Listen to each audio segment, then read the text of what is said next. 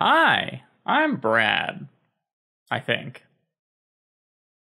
Ever since I got back from CES 2022 and did my recap stream of everything I've seen there, it's been kind of a quiet couple weeks. And during these quiet periods, I sort of have trouble figuring out what I want to make content on next. So if you have any ideas of any technologies related to VR or anything else you would like to see from me, let me know in the comments.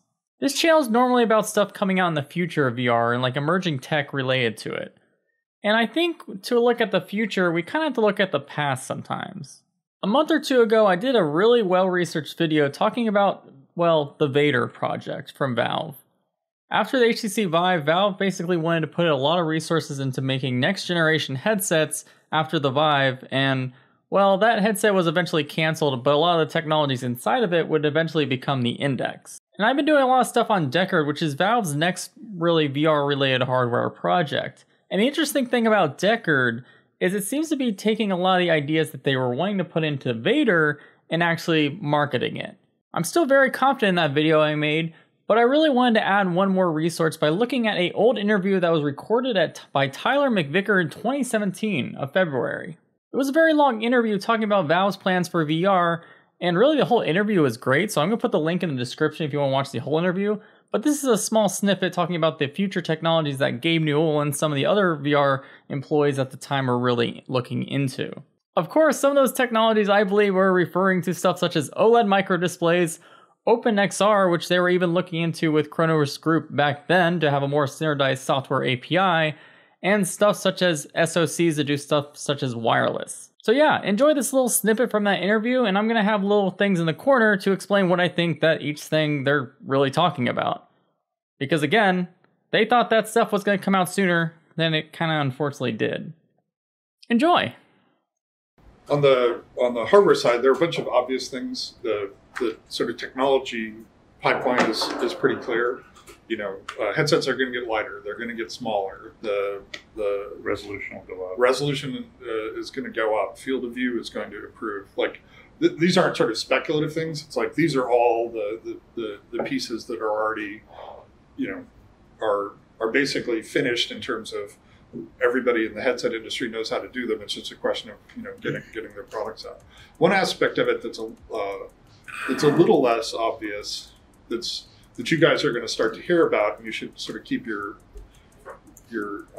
ears open to it, is that the current headsets essentially are piggybacking off of phone panels, right? And it's kind of random luck that phone panels happen to accidentally give us displays that would work with headsets.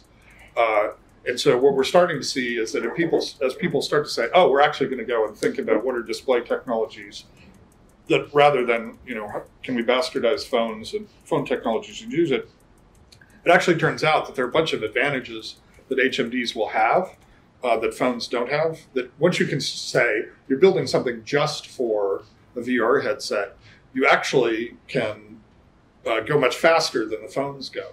So we're actually going to go from this weird position where VR right now is kind of low res to being in a place where VR is actually higher res than just about anything else, with much higher refresh rates than you're going to see on either desktops or phones. And that's something that is a result of once the panel technology guys suddenly said, oh, well, wow, there are a lot of advantages to working within the framework of a headset. So you'll actually see the VR industry sort of leapfrogging pretty much any other display technology in terms of those characteristics. It's probably not obvious, you know, from the first generation of products, but you'll start to see that happening like in 2018 and 2019. And so eventually you'll reach the point where, you'll be talking about incredibly high resolutions running at, 200 hertz. And that's something that's not obvious right now from what's happening. Do you want to elaborate on that at all? Just that we, a couple of years ago, it was like pulling teeth to get cell phone panel manufacturers to pay attention and to try to get panels that would fit. You know, the panel for this doesn't exactly fit in a headset, but to get them cut down. And now lots of companies are coming forward with different things they want to do with panels, and they all have different trade-offs, and they're all better than the first generation panels.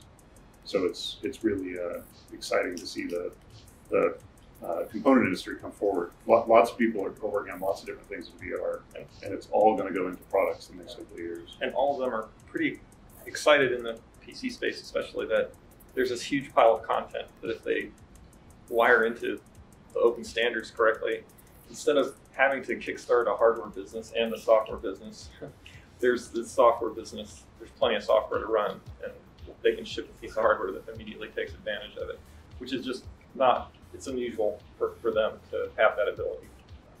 So they're pretty excited, and they come talk to us all the time, and because they know where our business is. We're making content, but they come and talk with us about hardware and the deep R&D that we do in hardware because we share Wireless a lot of it. And last, just because I had a note, wireless is another sort of solved problem at this point. It's more a question of, so my expectation is that it'll be an add-on in 2017 and then it'll be an integrated feature in 2018.